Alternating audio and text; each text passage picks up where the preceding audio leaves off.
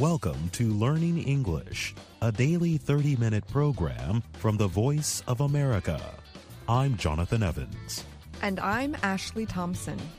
This program is aimed at English learners, so we speak a little slower and we use words and phrases especially written for people learning English.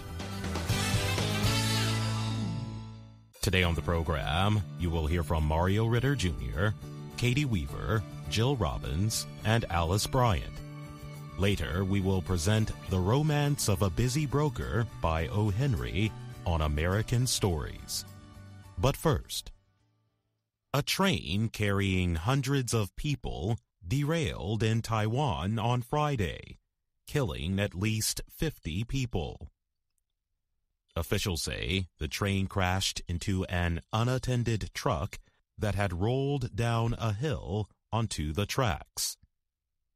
The National Fire Service said more than 100 people were injured in the crash, Taiwan's worst railroad disaster in more than 70 years. It said the number of deaths was likely to rise. People just fell all over each other, on top of one another, a woman who survived the crash told a local television station. It was terrifying. There were whole families there. Officials believe the train was carrying more than 400 people. Many passengers were tourists or people traveling to see family ahead of a yearly religious holiday. The train was traveling from the capital, Taipei, to the southeastern city of Taideng. Feng Weisheng is deputy director of the Taiwan Railways Administration. He told reporters the train derailed north of the eastern city of Hualien after hitting the truck, which rolled onto the tracks from a nearby building site. At present, it is suspected that the vehicle wasn't braked properly and slid for around 20 meters along the site access road, Feng said.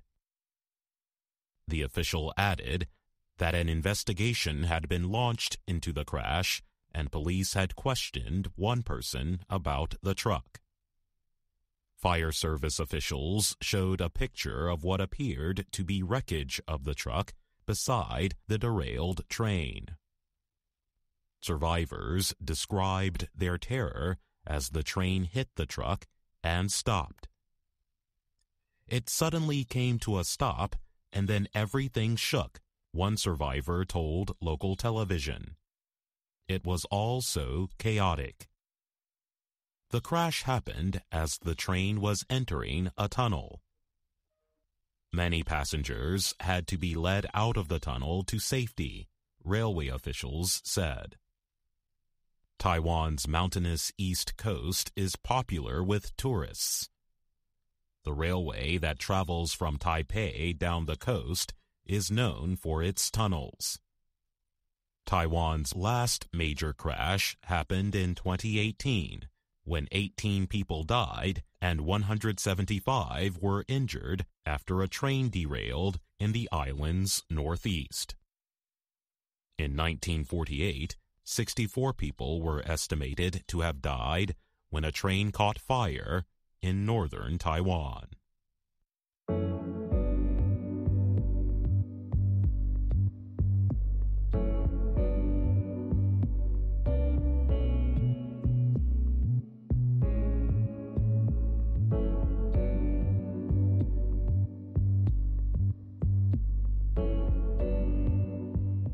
The World Resources Institute says the world lost 4.2 million hectares of forest land in 2020.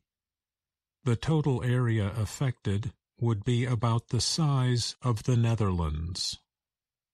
The loss of forest in 2020 was a 12% increase over 2019.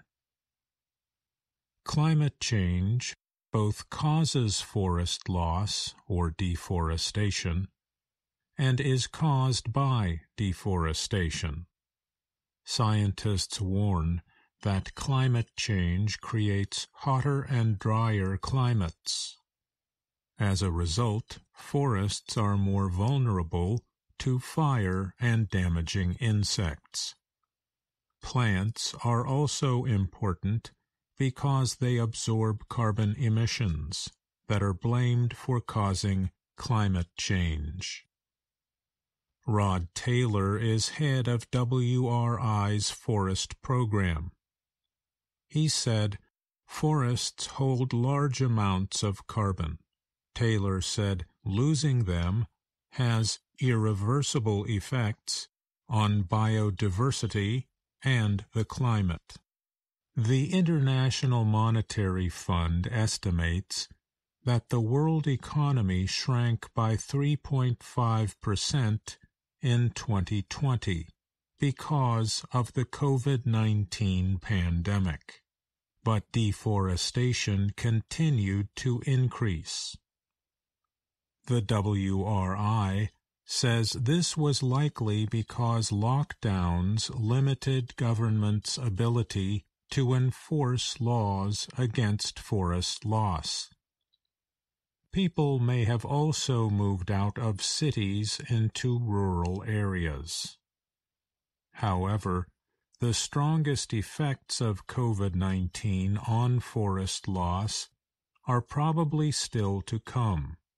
WRI researcher Francis Seymour said, "It's likely that governments will try to restart their economies on the backs of forests." Areas near the Earth's equator lost a total of 12.2 million hectares of forest in 2020. The loss released emissions equal to 570 million cars.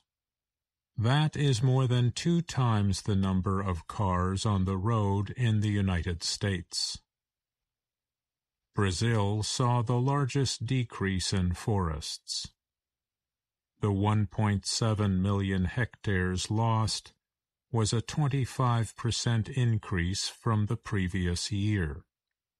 The decline was more than 3 times higher than the next highest country, the Democratic Republic of the Congo. There was some good news. Indonesia slowed its rate of deforestation by 17% in 2020. Palm oil, a vegetable oil, is a leading driver of deforestation. Last year, the price of palm oil decreased, possibly affecting deforestation in Indonesia. In addition, experts say the Indonesian government passed laws that are preventing forest loss after damaging fires in 2015. Those rules include fire prevention measures, restrictions on new palm oil farms, and reforms aimed at reducing poverty. But experts are concerned now that the price of palm oil is starting to rise again. The next 2 to 3 years would be the real test, if Indonesia can continue reducing deforestation, said Andika Putraditama, who works with WRI in Indonesia. WRI experts say that climate change is killing forests in many different ways. In Europe, hot, dry weather in 2019 and 2020 led to more insect damage in Germany and the Czech Republic. Forest losses increased 200% in the 2 countries from 2018. In Russia, a hot spring and summer led to forest fires in Siberia. Extreme heat and drought in Australia is blamed for damaging fires there in 2019 and 2020. The world is stuck in a vicious cycle, Seymour said. Global warming leads to dry forests, forest fires, and insect damage. Seymour added, nature has been whispering this risk to us for a long time, but now she is shouting. I'm Mario Ritter, Jr. Weekend, some Americans celebrate the Christian holiday of Easter. Others observe the Jewish holiday of Passover. And many are looking to the arrival of spring. Easter is when Christians celebrate the life of Jesus and what they believe was his return from the dead. For most Christians, Easter this year is on Sunday, April 4th. For Eastern Orthodox Christians, May 2nd is Orthodox Easter Sunday. You may wonder why the date for Easter changes every year. It is one of the movable feasts that change each year. In English, the word feast can mean a religious festival as well as a large dinner. We have both of these on Easter and Passover. In the early days of Christianity, leaders decided to set the date of Easter for the first Sunday following the first full moon of the spring season. It usually happens on or shortly after the vernal equinox or spring equinox. The equinox is a date when day and night are the same length. Many Christians in America attend religious services on Easter Sunday. Some of these services take place at sunrise. Children are often told stories about the Easter Bunny. It is said to hide eggs, chocolates, and other sweet treats for children to find on Easter morning. The Easter Bunny tradition probably developed from a German celebration of spring. Germans first settled in North America in the 18th century. Individual families and groups also organize Easter egg hunts for children. The best-known egg hunt in America is the event called the White House Easter Egg Roll. The president and the first family usually join children in hunting for eggs, playing games, and reading stories. However, for a second year, the White House has canceled the event because of COVID-19. American Jews observe Passover around the same time as Easter. Passover began this year on the evening of Saturday, March 27th, and ends on the evening of Sunday, April 4th.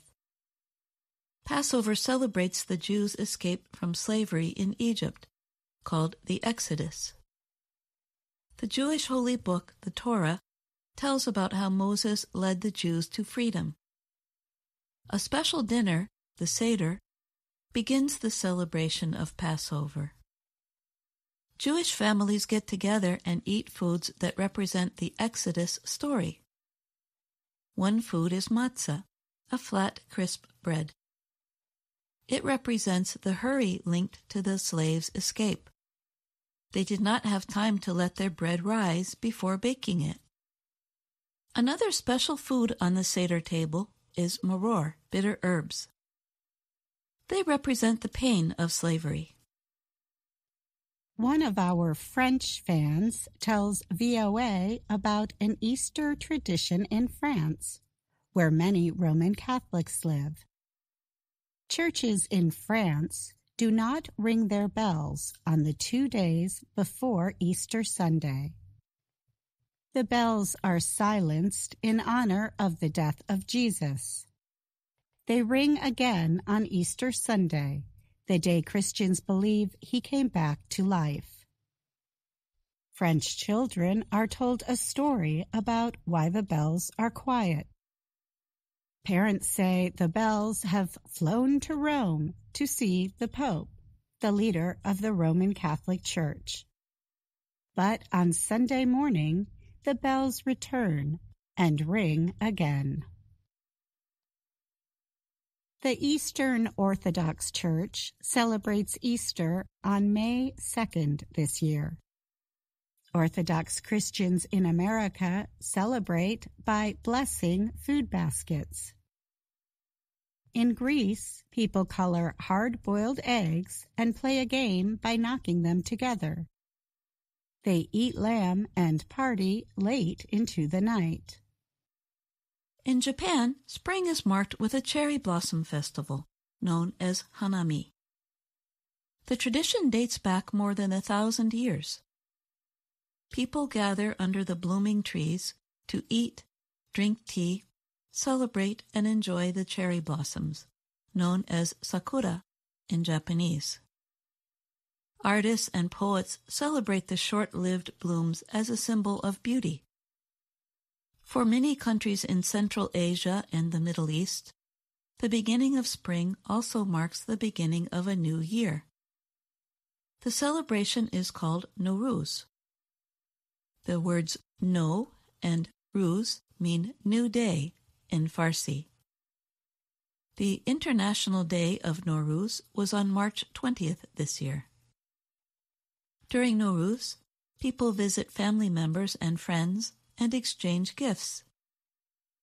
Iranian families set up a haft scene, a presentation of 7 special items that represent spring and new beginnings. They include eggs, a live goldfish, a vegetable, and other foods. Many in India and Nepal mark the arrival of spring with the Holi festival, also known as the Festival of Colors, or Festival of Love. Holi was on Monday, March 29th this year. Many Indians ignored social distancing restrictions in the big cities of New Delhi and Mumbai. They celebrated the festival by covering each other in, you guessed it, colors. No matter what your culture or religion, it seems we all love spring. Spring weather is a welcome change for many people this year. Thanks to vaccines, families can once again meet and enjoy their movable feasts. I'm Jill Robbins. And I'm Katie Weaver.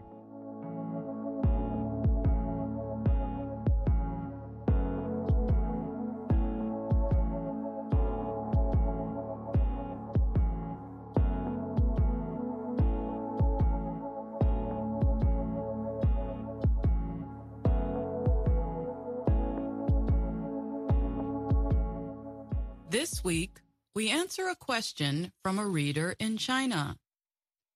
Jojo writes, "Good day. I would like to know the difference between have and eat and when to use them. Thanks a lot." Hello, Jojo. When talking about a specific meal or food, the verbs eat and have are often interchangeable. That means either word can be used. Listen to an example of when to choose either word. I'm having breakfast right now. I'll see you in a little while. I'm eating breakfast right now. I'll see you in a little while. In the example, most Americans would probably use eat, but have would still sound natural. And there is no difference in meaning between the two. But the word have is used in polite or kind requests and offers that relate to food and meals. In these cases, often the eating does not take place at home. Here's an example of a kind offer from a friend. Want to have dinner at my place? I'm making grilled fish. We also use have when ordering food at a restaurant. It does not matter what kind of restaurant it is. We do not use eat. Listen to this short restaurant exchange. Good morning. What will you have? We will have the oatmeal, thanks. Here is something else to consider when choosing one or the other. The verb have is transitive. That means we must always say what we ate or will eat. For instance, in the restaurant exchange, the man said they would have the oatmeal. Eat is intransitive, which means we do not have to say it. So you can say this. I'm really hungry. Let's eat. But you cannot say, I'm really hungry. Let's have. You can, however, say, I'm really hungry. Let's have pasta. And that's Ask a Teacher for this week. I'm Alice Bryant.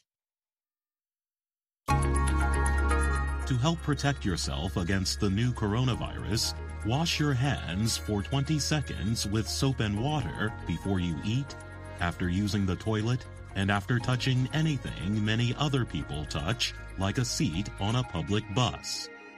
If you cannot wash your hands with soap and water, use an alcohol-based hand sanitizer that contains at least 60% alcohol. Taking these steps can help prevent not only the new coronavirus disease, but also colds, flu, and other viruses. For more information, visit the following websites: the World Health Organization at www.who.int, or the Centers for Disease Control and Prevention at www.cdc.gov.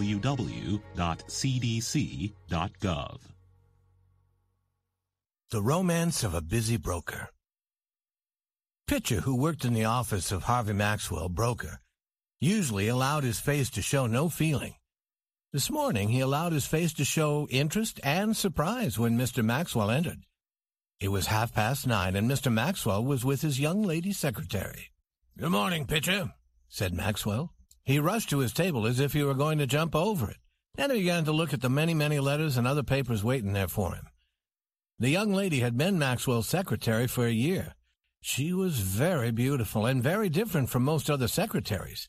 Her hair always looked plain and simple. She did not wear chains or jewels. Her dress was gray and plain, but it fitted her very well. On her small black hat was the gold-green wing of a bird. On this morning she seemed to shine softly. Her eyes were dreaming, but bright. Her face was warmly colored, and her expression was happy. Pitcher watched her. There was a question about her in his mind.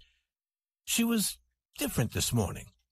Instead of going straight to the room where she worked, she waited. She seemed not to know what to do. Once she went over to Maxwell's table, near enough for him to see that she was there. The machine sitting at the table was no longer a man. It was a busy New York broker. "What is it? Anything?" asked Maxwell shortly. Papers lay like snow covering his table. His gray eyes looked at her as if she were another machine. "Nothing," answered the secretary, moving away with a little smile. "Mr. Pitcher," she said, "did Mr. Maxwell talk to you yesterday about getting another secretary?" "He did," Pitcher answered. "He told me to get another one. Several are coming to talk to us this morning, but it's now after 9, and not one has appeared." "I will do the work as usual," said the young lady, "until someone comes to fill the place."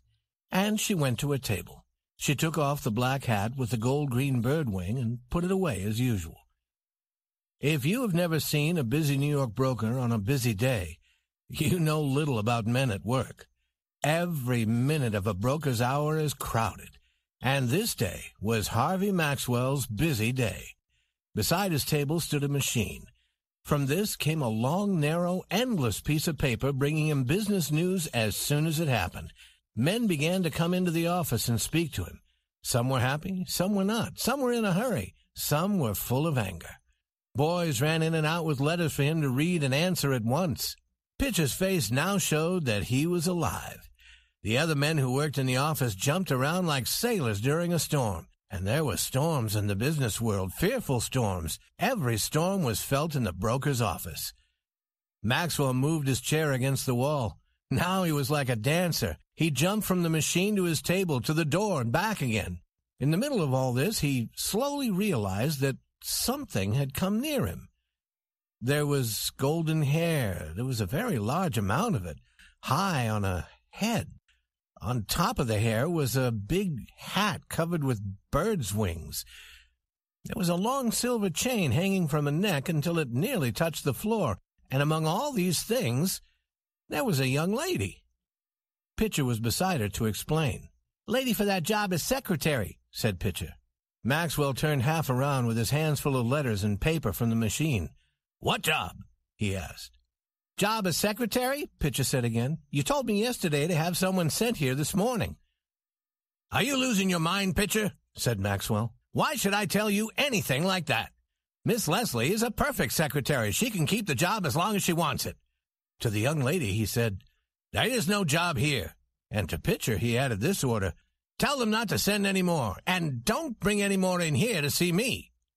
The silver chain left the office, hitting chairs and tables with anger as it went. Pitcher said to another man in the office that Maxwell was more forgetful every day. The rush of business grew wilder and faster. Maxwell was working like some fine, strong machine. He was working as fast as he could. He never had to stop to think. He was never wrong. He was always ready to decide and to act. He worked as a clock works. This was the world of business. It was not a human world, nor the world of nature. When the dinner hour was near, things grew quieter. Maxwell stood by his table with his hands full of papers and his hair hanging over his face. His window was open, for it was the time of the year when the weather was beginning to turn warm. And through the window came a soft, sweet smell of flowers. For a moment the broker was held there, without moving, for this smell of flowers belonged to Miss Leslie. It was hers, and hers only. The smell seemed almost to make her stand there before him. The world of business grew smaller and smaller, and she was in the next room, 20 steps away. "I'll do it now," said Maxwell half aloud. "I'll ask her now. I wonder why I didn't do it long ago." He rushed into the other room. He stopped beside the secretary. She looked up at him with a smile. Warm color came into her face, and her eyes were soft and kind. Maxwell's hands were still full of papers. "Miss Leslie," he began quickly, "I have only a moment. I want to say something in that moment. Will you be my wife? I haven't had time to make love to you in the usual way, but I really do love you. Talk quick, please. I have to get back to my work." "Oh, what are you talking about?" cried the young lady. She rose to her feet and looked at him round-eyed. "Don't you understand?" said Maxwell. "I want you to marry me. I love you, Miss Leslie. I wanted to tell you. So I took this moment when I wasn't too busy. But they're calling me now. Tell them to wait a minute, Pitcher. Won't you, Miss Leslie?" The secretary acted very strangely. At first she seemed lost in surprise. Then tears began to run from her wondering eyes, and then she smiled through her tears, and one of her arms went around the broker's neck. "I know now," she said softly. "It's this business. It has put everything else out of your head. I was afraid at first. Don't you remember, Harvey? We were married last evening at 8 in the little church around the corner." And that's our program for today. Listen again tomorrow to learn English through stories from around the world. I'm Jonathan Evans. And I'm Ashley Thompson.